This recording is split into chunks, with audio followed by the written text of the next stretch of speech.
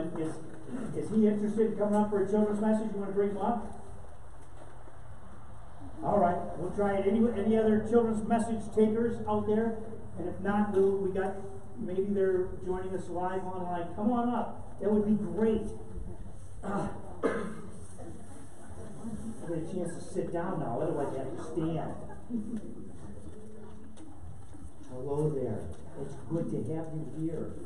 You've got a nice smile.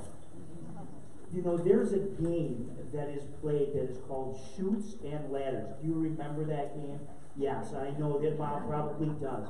But Chutes and Ladders is a game where you move your piece, and sometimes you go up and you go up very fast, and sometimes you come down. Ooh.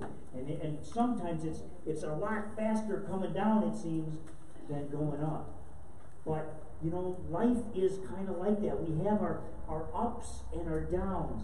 We have things in our life that it's good to know where we're at. And I want you to know, and I know you probably don't understand the word I'm saying, but it's still good. I want you to hear it. I want you to know that it's good that you're here, because you hear the words and God works in your head to help you know that Jesus loves you. It's good that you're here in a place where you can hear that God loves you, that Jesus came to take you to be with Him. God loves you so much that whenever things are going up or whether things are coming down, you can always know that He loves you. He wants you to be with Him. Let's take a moment and pray. Dear Heavenly Father, we thank you that we are here with you today. And sometimes we don't understand what you're saying to us, just like this young lad probably doesn't understand what I'm saying to him. But God, you work in our hearts whether we understand it or not.